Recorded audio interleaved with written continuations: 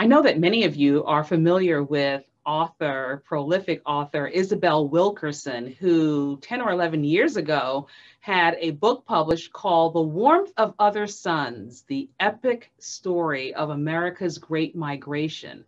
And I'm so excited about that on a number of levels because the Great Migration, you recall, is a time in American history between right around 1915 to right around 1970 or so, when Black Americans left their birthplaces in America's South to move to cities, larger cities in the West, in the Midwest, in the Northeast especially, for the sake of jobs. They needed jobs, and jobs were more available there. So many of them moved from their homes to these other cities. And in the research for her book, Isabel Wilkerson follows the stories of three individuals. And in the telling of her story, we see the unfolding of what was actually happening. It is a beautiful concept for a book. It is a beautifully written book. It is an excellent account of actual real history that happened to actual real people. And what excites me beyond the unfolding of her story, which you know by now is a very important thing for me, because in the unfolding of a story, we get to hear what it was that gave them angst.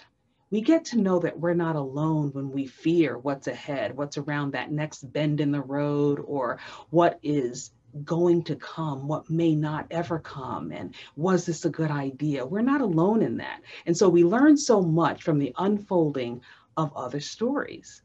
But what also really appeals to me about her book is the very title, The Warmth of Other Suns, because she's borrowed that title from an author whose name was Richard Wright, and a poem that he wrote. It appears in his book called Black Boy that was published back in 1945. So it's a very, very old book, but I would love to read for you the excerpt of the poem that includes the title that Isabel Wilkerson eventually chose for her book. I was leaving the South, he says, to fling myself into the unknown. I was taking a part of the South to transplant in alien soil, to see if it could grow differently, if it could drink of new and cool rains, if it could bend in strange winds, respond to the warmth of other suns, and perhaps to bloom.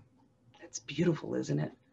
And I want you to know that Richard Wright himself was a person who was a big part of the Great Migration, having been born and raised in the southern US, moved to Chicago in the 1920s. So he's writing from his own angst, from his own experience, from his own wonder, from his own fear, perhaps, so that we can get a feel for what was going on in his mind at the time that he wrote this in the process of the Great Migration. What I wanted to bring your attention to here, and this is so personal for me because this book was on the bookshelf you've heard me talk about before, that was in the dining room of the house I grew up in.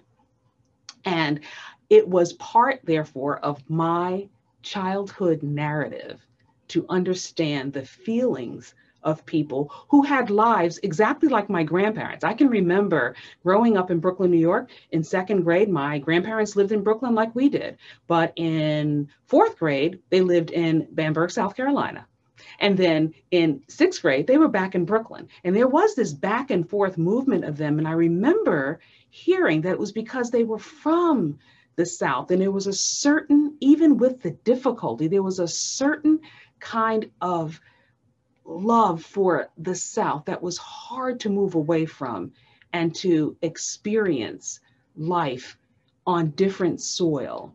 And as you will, respond to the warmth of other suns. But I'm here to tell you today, not only am I connected for the masterful way that Richard Wright and Isabel Wilkerson wrote their materials, but because it is so very important of a reminder to me personally of how God encourages that same thing for us. He will sometimes send us for whatever reason. It may not always be a job, it may be ministry, it may be family, it may be something else, but to a place where we're not familiar with the place or the people or the way of life there.